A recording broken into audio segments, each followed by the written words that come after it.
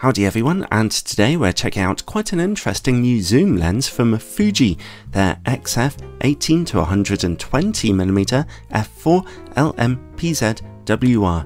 What jumps out from that name immediately is the very long zoom range, the full frame equivalent of 27 to 183mm, combined with a constant maximum aperture of f4.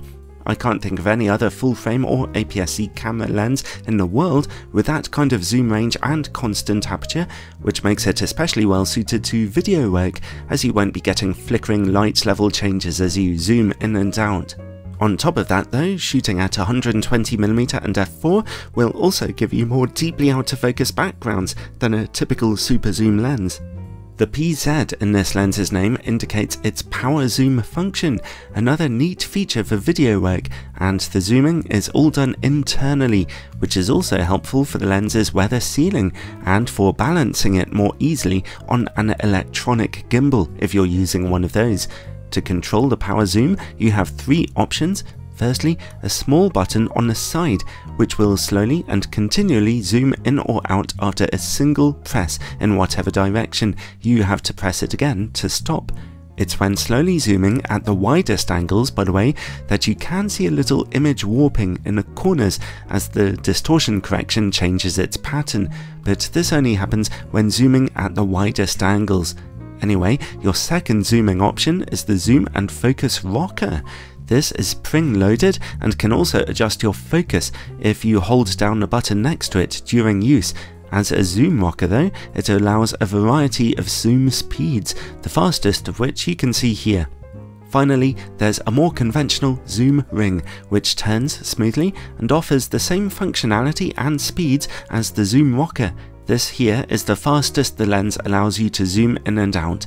Now, you might have noticed that video footage looks a little shaky here. This lens does not have image stabilization, and neither does my X-T3 camera, unfortunately, so it is definitely a lens that'll be much easier to shoot with on one of Fuji's newest camera bodies, which has in-body image stabilization built in.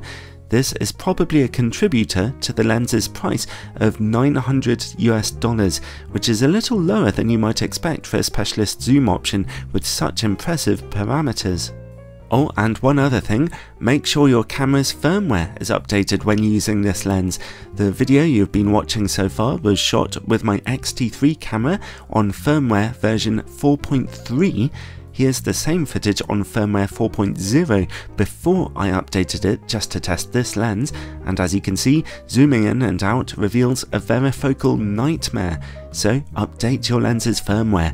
I know that the relevant firmware updates are available for the X-T3, X-T4, X-H2S and X-S10 cameras, but I'm not sure about the others. Ask Fuji before you buy if you're not sure.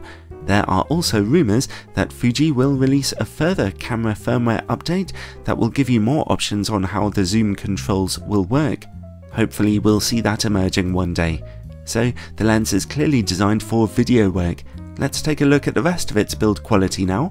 Its body is mostly made of plastic, so it's actually not very heavy, and Fuji claim that it's weather sealed very well. It certainly has a decent sized gasket at the rear mount. As well as all those zoom controls, the lens also has a focus ring which turns very smoothly. Some good news here is that the lens displays very little breathing when you're pulling focus, and that is whether you're zoomed in or zoomed out. The lens's autofocus motor is quick, confident, silent and accurate, as you can see here. The lens has a 72mm front filter thread, and it also comes with a plastic hood, and just to remind you again, it does not have image stabilization. Overall, it's an interesting lens for video makers that still handles quite well for photography, but I will mention that I think Fuji missed a bit of a trick here by not including a smooth turning aperture ring, which some more advanced video shooters might have appreciated. Anyway, let's move on and look at image quality now. I'll be testing the lens on my Fuji X-T3 with its 26 megapixel aps-c sized sensor. At 18mm and f4, we see excellent sharpness in the middle of the image with very good contrast. Corner image quality is looking quite a lot softer here, although it'll be more than enough for 4K video work. Stopping down to f5.6 or f8 doesn't help the situation though. Let's zoom in a bit to 50mm now. At f4, again, center image quality is excellent. Corner sharpness is a little better in the middle of the zoom range, looking reasonably good but still a bit softer than the middle. Stop down to f5.6 or f8 for some minuscule improvements, leading to pretty nice image quality from corner to corner. Finally, let's zoom all the way into 120mm. At f4, image quality in the middle is very good, although contrast is lower than at wider angles. Corner image quality unfortunately is very soft when you're zoomed in. Stopping down to f8 or f11 doesn't really help much. Well, that was broadly what I'd expect to see from a lens with such a long zoom range and a slightly brighter than normal aperture. Image quality in the middle is always very nice, but corner image quality suffers at the wide and telephoto ends. Stills photographers may be unimpressed, but this is more than sharp enough for video makers, which is clearly who the lens is primarily intended for. Okay, let's take a look at vignetting and distortion now. Normally, in-camera corrections will take care of this for you, but here are some pictures I took in RAW to check out the actual performance. At 18mm we see moderately strong barrel distortion and some vignetting at f4, which goes away as you stop down to f8. Zoom in just to 23mm and that distortion dramatically flips into a pincushion pattern. Zoom in as far as 50mm and it gets extreme. It stays this strong as you zoom all the way in, and at f4 we still get some vignetting. Stop down to f5.6 though and it's gone. So if you're shooting RAW and your editing software does not do these corrections for you, you should look out for those issues. Okay, let's look at close-up image quality now. Zoom in and the lens can get you as close as 60cm to your subject, which is great. At f4, close-up image quality is soft. f5.6 and f8 look much sharper, although contrast remains a little lower than at normal distances.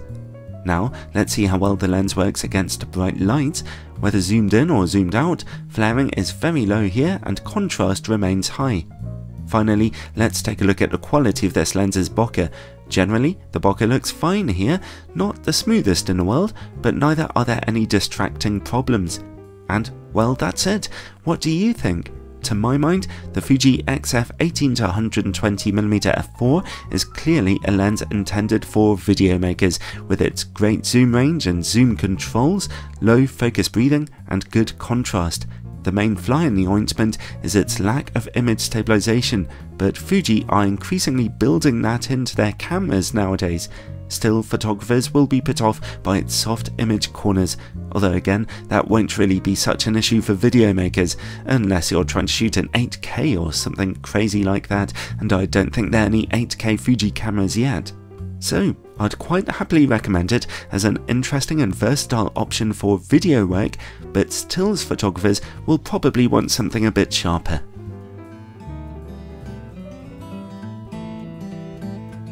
Nice to try something a bit different sometimes. Is this a lens you would go for? Let me know in the comments below, and if you found this video helpful, be sure to check out my Patreon page in the description, where supporters of this channel get access to all kinds of exclusive bonus content. Ciao for now.